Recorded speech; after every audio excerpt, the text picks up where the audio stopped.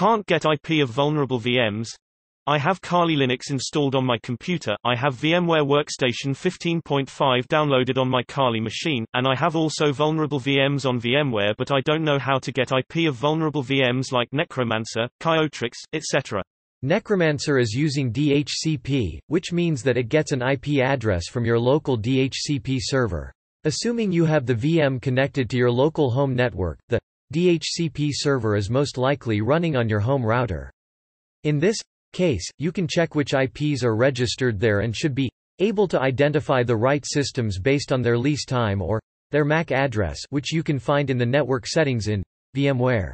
If you have configured your VMware environment to play DHCP, the VM will get its IP from VMware directly.